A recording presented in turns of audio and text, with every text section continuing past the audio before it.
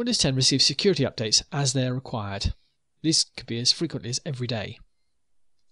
Feature updates are released twice a year. They tend to be named after the time at which they were released. So for example, this course is based on Windows 10 1703 for the year 17, the month 03. Quality updates are released as needed. A feature update and a quality update. A feature update is a major update, a bit like a new version of Windows, so the difference between Windows 8 and 8.1 for example. Quality updates are a bit like major service packs, and then they're released as needed and are not time-stamped in quite the same way. You can use the Settings app to configure an individual computer's update settings, but if you're in a larger organisation you might want to use Group Policy to configure multiple computers' update settings. Servicing options. There are a number of different servicing options available for Windows 10. This allows you to exert a bit of control over how often you receive feature and quality updates. In Current Branch, feature updates are available immediately.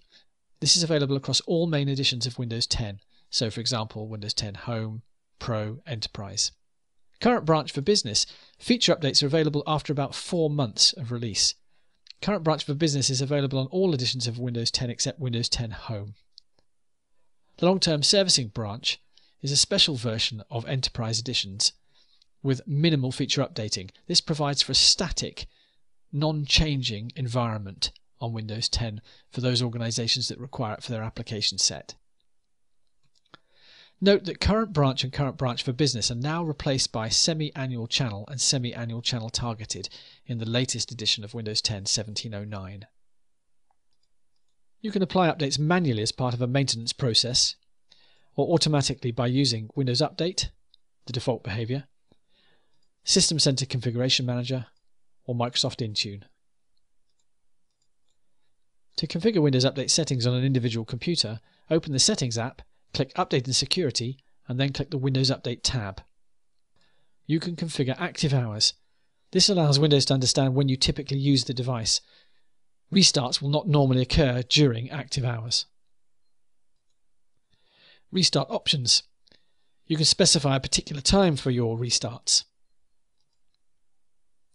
Under Advanced Options, you can also configure to obtain updates for other Microsoft products when you update Windows.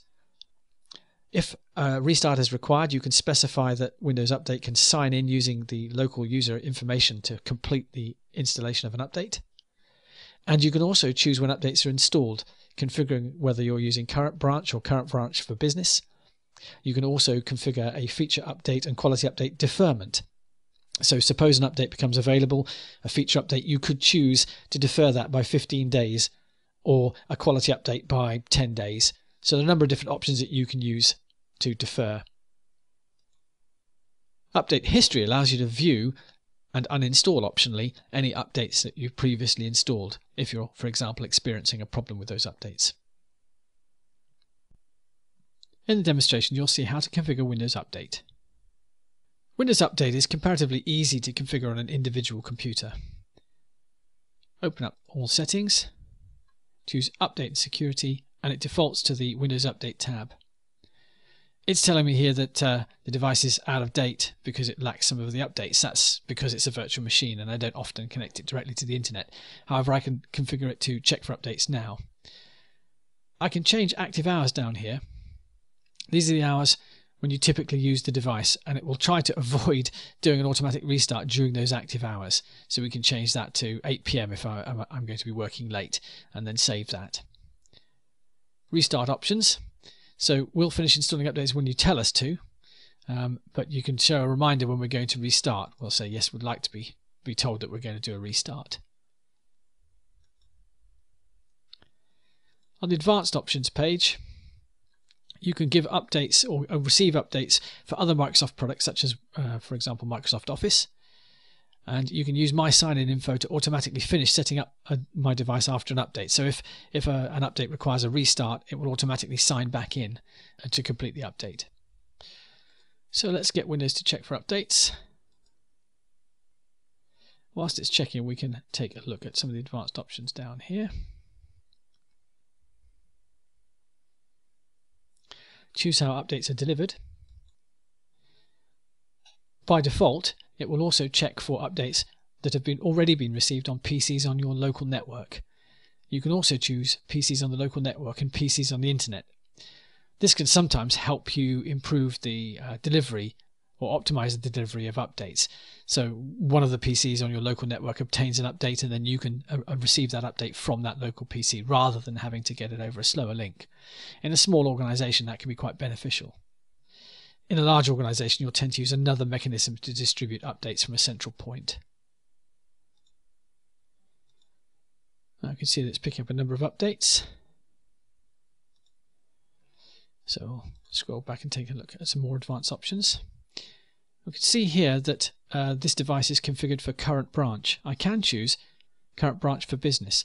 Current branch means I'll get the updates more quickly generally than with current branch for business, and that's because current branch for business allows for updates to stabilize more so that they're more appropriate for larger organizations and for widespread use. For a home user, current branch is appropriate if you're using Windows 10 Pro or Windows 10 Enterprise. For business organizations, you probably want to go down the current branch for business. As I mentioned in the session, these have been renamed now to semi-annual channel and semi-annual channel targeted. Feature updates includes new capabilities and improvements, and you can defer this by a certain number of days. You can configure how long after an update is available before you'll want to use it. So that gives you time to consider whether the update is something that you want. Quality updates include security improvements. Again, you can defer those, although you'll probably want to avoid doing that if you possibly can. Generally speaking, you'll want quality updates and security improvements as soon as possible. Feature updates tend to be released every 6 months or so. So 1703 marked the March 2017 release of the Creators Update, and again in September 1709 marked the Fall Creators Update. You can pause updating for a period of time, but turn that on or off for up to 35 days. And these are options that you can exert some degree of control over how updates are received on your computer. So now you can see that the updates have attempted to or have started to download, and we can see a feature update listed here for Windows 10 version 1709. That's in the list as well. Again, I may not want to apply that particular feature update straight away. I may want to defer that. Update history allows me to view the updates that I've received, and I can go to the uninstall updates option if there are any updates that I want to remove. Now this computer hasn't been updated, so I'm not expecting to see anything really. It's a virtual machine, so this is a list of program updates and some minor security updates to desktop apps. So again, I'm not really expecting to see very much at all. But I can uninstall an app that's causing me a problem, rather uninstall an update that's causing me a problem here. So while manually configuring updates is great for one or two computers, it's not very practical for a large number. You can control the way that Windows Update works by using group policies. I'm going to use the local group policy editor, but anyway, it gives you an idea of how to make the change. If I open up gpedit.msc,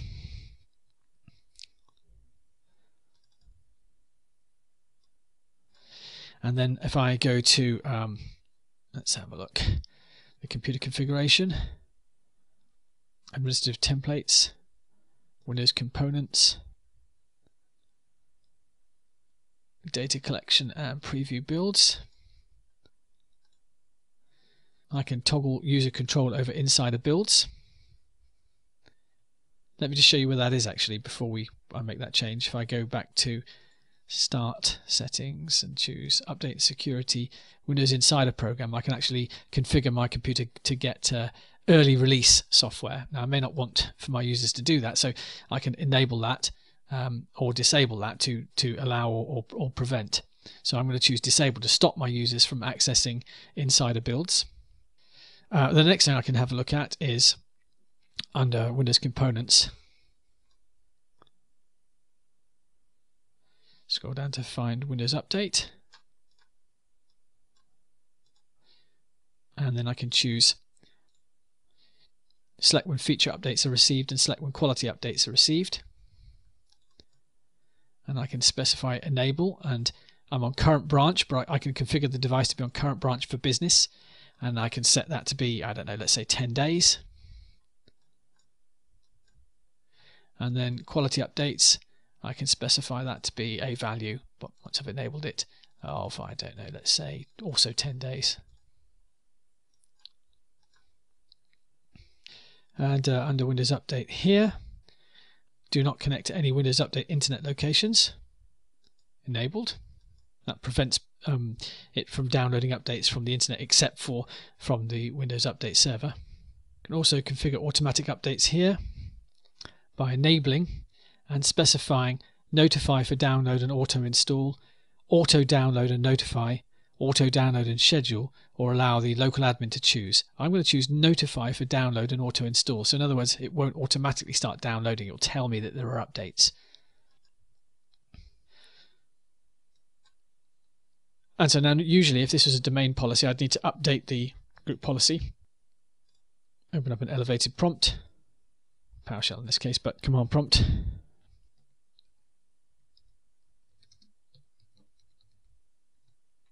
Refresh the policy. Okay, so let's take a look at what the effect of those changes is. Open all settings, update and security, and click on Windows Insider Program. You can see that's now disabled. Some settings are hidden or managed by your organization. That indicates that the group policy settings are in effect. And then click on Windows Update, and under Advanced Options you can see that current branch for business has been selected but is grayed out, and also that the feature updates and quality updates are being deferred. And again, some settings are hidden or managed by your organization. And here we have some settings are hidden or managed by your organization in terms of controlling updates. This device is disconnected from the internet at the moment, so it's not going to be able to obtain any at all. But were we to click check for updates or let it run automatically, it would just list that there were updates rather than automatically start to download them, giving us much more control over the process. In the demonstration, you saw how to configure Windows Update.